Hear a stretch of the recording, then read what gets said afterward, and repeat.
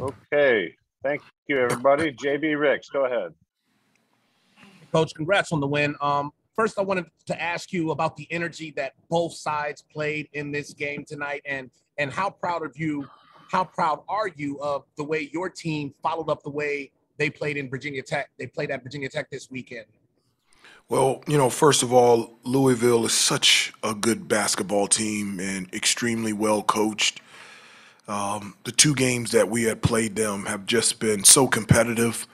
Both sides, great players, great plays, and just the competition level is just at an all-time high. It's such a joy to be able to have a front row seat and watch both of these teams compete against each other. And tonight was unbelievable for both of us. It is very difficult to play high-level games so close together. I mean, both of us played on Saturday, and then for us to come here on Monday at 7 o'clock and leave everything out there on the floor. I hope it was fun for me to watch, and my hope is that everybody else really enjoyed the competitive, fire and nature of both teams. And I'm really proud of our guys. One of the things that I talked about before the game is that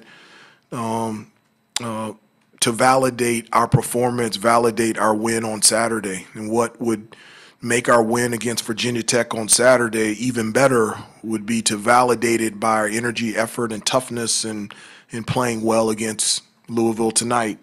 It wasn't perfect. There were times where we struggled on both ends of the floor, but, one of the things that we talk about is, stepping up and making plays when plays need to be had. And when we needed a defensive stop, we got a defensive stop. And when we needed a basket, we made a basket. And just really proud of our guys. Chuck Welcher, go ahead. Coach, as impressive as you guys were tonight, do you already kind of start gearing up to combat any complacency with several days off here before facing NC State Saturday? No, not at all. I mean, well, we have tomorrow off, and then we'll start, with our preparation for NC State. They're a very talented, very good basketball team and terrific coaching staff, and they play extremely well at home. And so, it's late February. We're not, we've talked about this as a team. This isn't the time to take a deep breath, to relax, to take your foot off the gas pedal. Actually, it's the exact opposite. It's to floor it, in terms of our preparation and our practice and our play. And so we're focused on ahead and, in our preparation for NC State, but just continuing as a team to just get better and better. It's not a time to rest. C.L. Brown. Hubert, when you go to your bench, do you feel like is the philosophy more like you're stealing minutes for the starters since this team relies on its starters so much, or do you need to get more from that bench? I mean, tonight 2 points, first game against Louisville, no points in 21 minutes, and I think it's 20 minutes today off the bench. Well, you're looking at the points. I'm looking at, the production. I really felt like the 4 minutes that Kerwin was in, he did some really nice things defensively, got a steal, and so and a couple of rebounds. Those are very beneficial to us. I thought Dontrez's athleticism, the 4 minutes that he was in, really allowed us on both ends of the floor to be able to match up with their size and athleticism. And I just thought Puff was fantastic off the bench. I don't just look at the points. I look at the energy, the effort, the plays.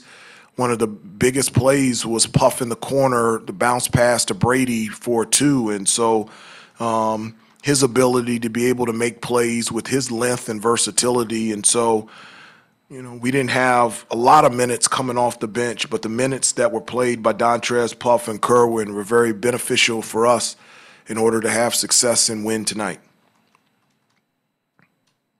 Brendan. Hey, Hubert, I know you've mentioned a few times throughout the season that you wish you could coach Brady for more than one season. Yeah. Sure, that was again the case today, but just if you can go back, I know you guys wanted him, pretty quickly once he entered the portal, but when you were looking at that tape, how did you decide on that so quickly? What was it that stood out sort of immediately to you? Well, his ability to, he wasn't just a shooter, it's just how he, played the game. Obviously he has a skill that's elite. He can shoot the basketball with great size. And so immediately when I saw the film, that's what I saw. But I also saw his ability to pass the basketball and just make fundamental plays consistently on both ends of the floor. And also, his success in the Big 12. That's for 4 years he was a starter and put up big numbers and played in big moments and big situations. And when I saw it on tape and then just confirmation for the first couple times, just talking to him, I just felt like he was a Carolina guy and it would be a joy to coach.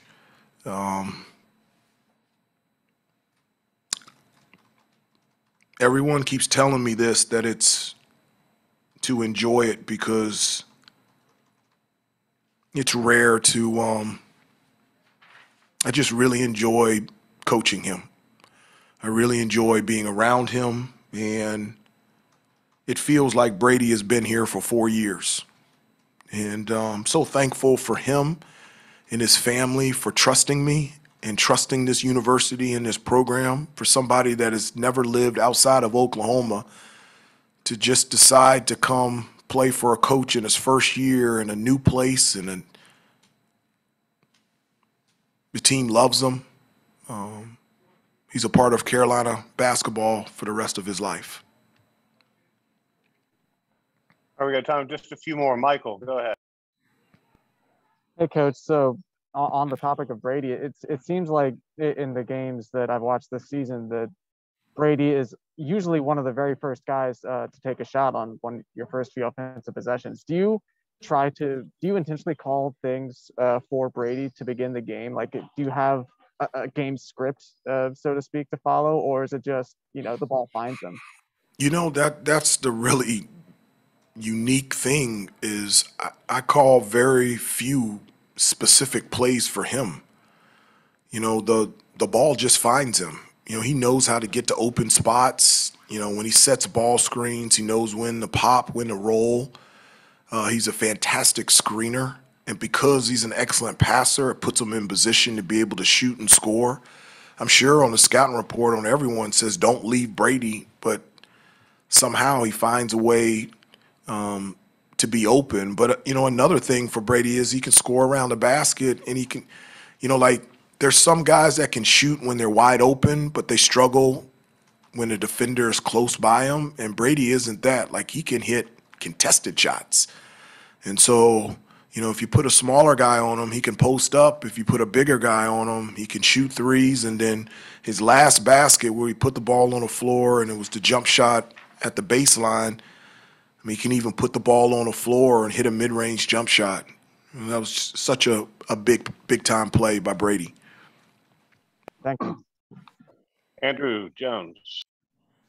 Coach, why was your team so effective keeping them to 3 points over the final 6 minutes of the game? And what does it say about them coming off the game they had just 2 days ago and the minutes those guys are playing, that they were able to dig down in those last 6 minutes and get those stops and limit Louisville to those 3 points? Well, we our energy and our effort, especially the last 3 minutes of the game, that was the best that we played defensively. I felt at times we were tired. The game that we played against Virginia Tech on Saturday, and especially the guys that played big minutes, that's a quick turnaround. And I felt like at times they were fatigued, especially on the defensive end. Our rotations, our closeouts, they just weren't consistently great.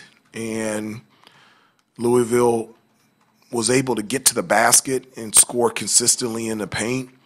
Then we just did a better job of guarding the ball. I felt like RJ and Caleb did a really good job on the ball with their pressure.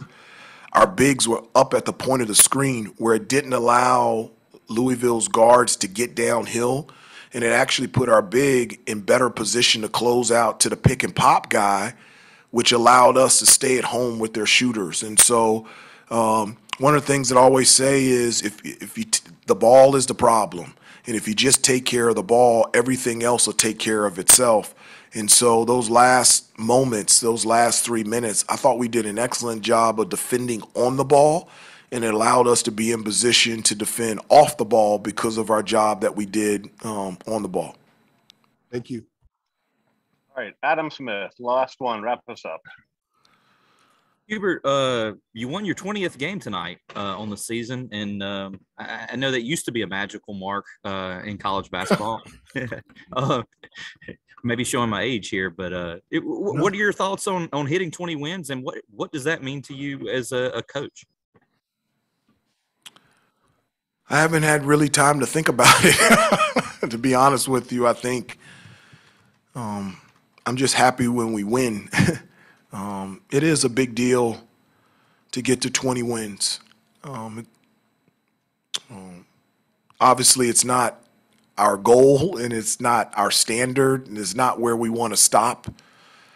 But, over the last 3 years, we haven't gotten to 20 wins. And so what I'm proud of is, I think that's great that we've gotten thus far to 20 wins, but how we've gotten there. This group has gone through a lot. We've gone through injuries. We've gone through lineup changes. And we're here.